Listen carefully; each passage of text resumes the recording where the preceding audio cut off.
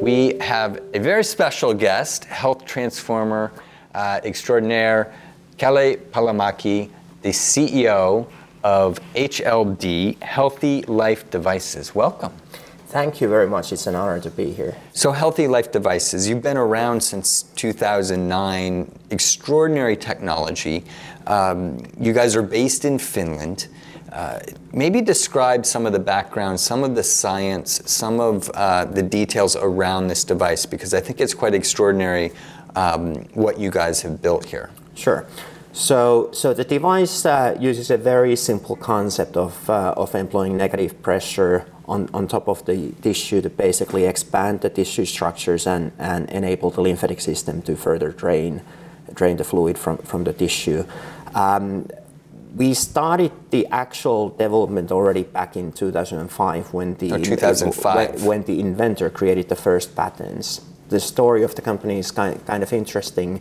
It took him 2 years to find funding for his idea, and when he was able to find the funding, he also called his friends and family, and I actually went to the same MBA school with the inventor, so I put a little bit of money into this company in 2007 when the entire device was just a PowerPoint presentation. And maybe not the most smart time to do an investment, very risky specifically, but that's how often when the best investments happen, or on the down cycle, right? Right, that's true. And then he was able to raise enough money to be able to build the first prototype of the device, and what was really remarkable was that we started seeing patient response, positive patient response almost immediately. I mean, in a single treatment we can see the swelling go down and patient feeling much better. And you guys, I mean, you have so many notable customers: MD Anderson, Cleveland Clinic, Penn, Cedars-Sinai. You're doing pilots with Mount Sinai, Vanderbilt, Kaiser. It's really extraordinary, the traction that you've gotten. Really, what have your biggest challenges been? So when I look back into the company, I did not join any operative role until 3.5 years ago when I assumed the CEO position. Before that, I've looked at the whole company and its sort of baby steps from the investor perspective. The very first thing, we are a company from Finland, the very first thing was to build our own home market. And a common sort of problem step for Finnish companies is that when they need to expand internationally, and we had the same challenge. It's difficult to go from a country to the whole global market and choose your battles and building up the reputation. That was one of the very first.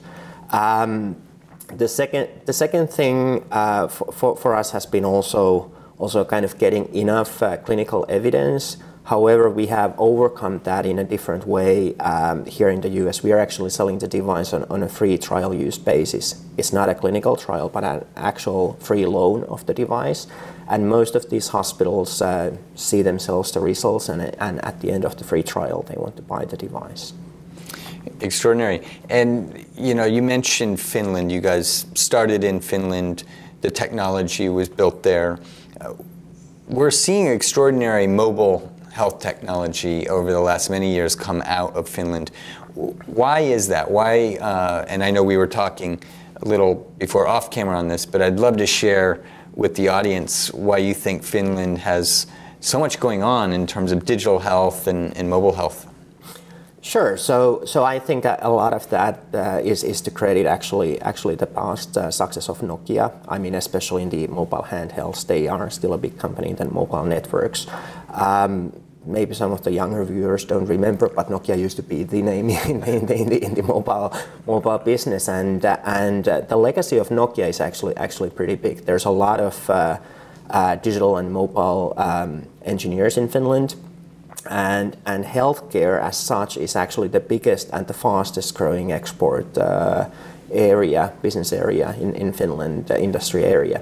And many of these engineers, after stopping to work in the mobile phone business, started to look at other areas, and healthcare is definitely one of the big ones going through the change that we've seen in other industries in the past.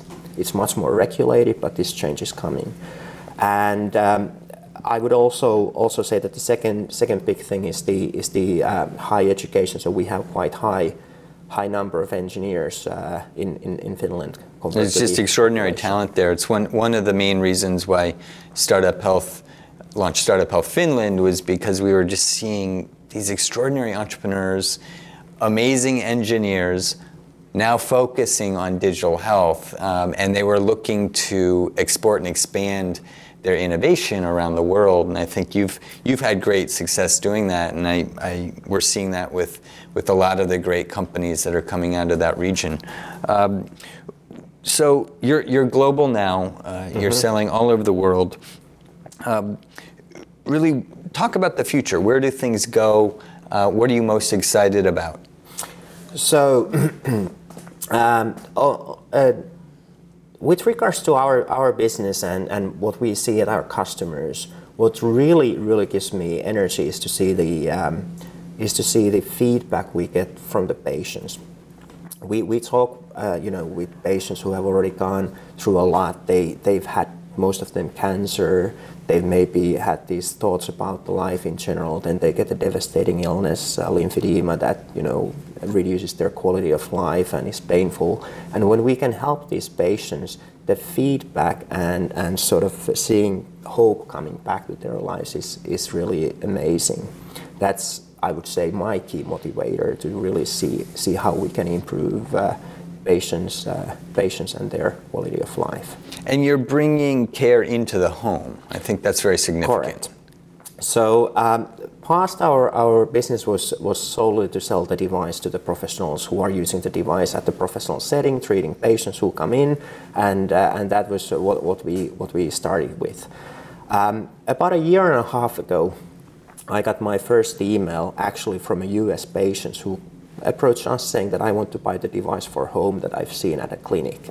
Back then, I think we had probably 20 different treatment locations in the US, so I would say we reached a critical mass of, touch basing enough of patients, and one of them got interested. And today we get, on average, 1 or 2 patient emails every single day from lymphedema population who want to buy the device for home. And I personally see that when we are talking about chronic illnesses, lymphedema, as an example, has a couple of million patients here in the US who suffer from it. We need to figure out ways how we can actually bring treatment to home. You can do so many things with digital things, but some illnesses require also physical devices.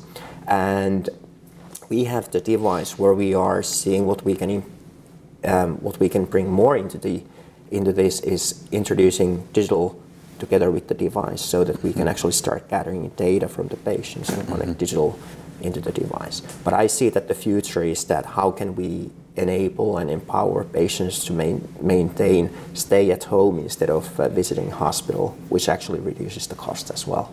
That's right, and you said something very important there. We're seeing all the great med devices of the future also become digital devices. There's really this cross-pollination. So I think you guys have a big future there as well. What are your biggest lessons learned, Ben, as an entrepreneur, in general in healthcare, but also expanding globally? So, I guess it's difficult to say, certain single things. What I've seen myself is that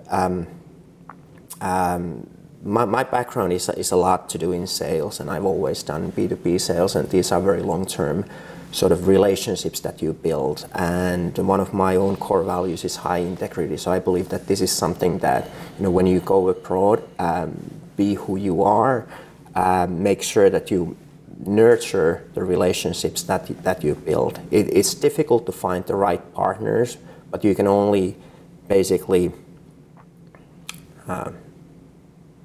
it's difficult to find the right partners, but you really need to put yourself into that game as well. If you are not fully focused, it's difficult to get sort of to the end results.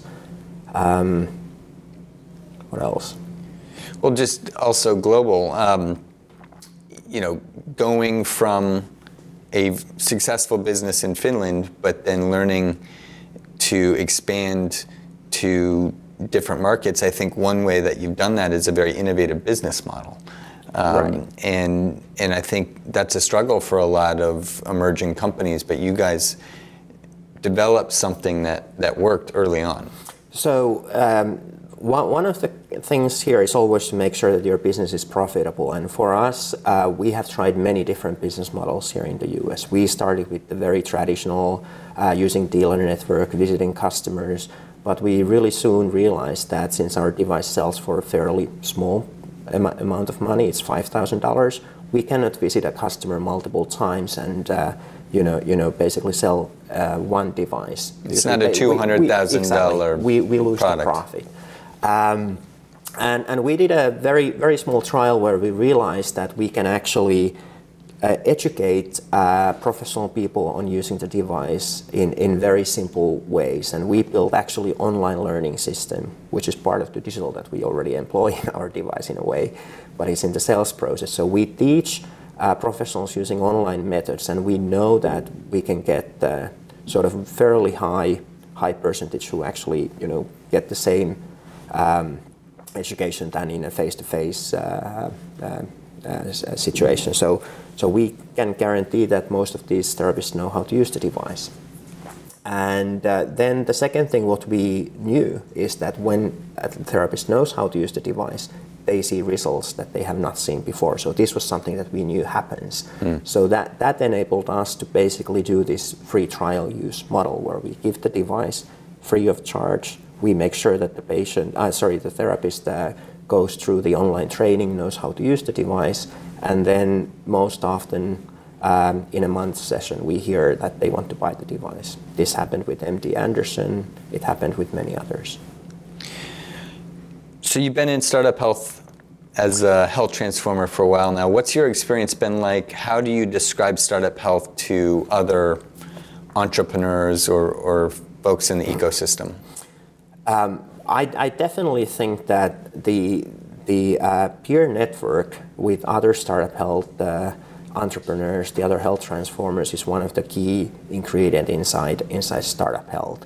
I see a lot of people who are more advanced in business than I have. They have much bigger background, and I see also people who work in different areas, maybe not as international as what I've done in the past. And being able to share experiences and learn from others is one of the key ingredients in startup health. Also, in Finland, we have a few companies who are in startup health, so this has actually brought in companies who might not have actually interacted in the past, and I already know that some of them are discussing with each other how they can bundle products together or bring sort of common solutions out in the market. So startup health enables different health companies to work together in a very, very nice and efficient way. Well, Kalle, it's great to have you as part of the Health Transformer ecosystem, as part of Startup Health and our family. Just so excited about the moonshot that you guys are on and all the great work that you're doing to really help people. And it's quite extraordinary to see your success. I know it's been many years of work to get to where you are, but you guys are really doing extraordinary things. So I just want to thank you for everything that you guys do.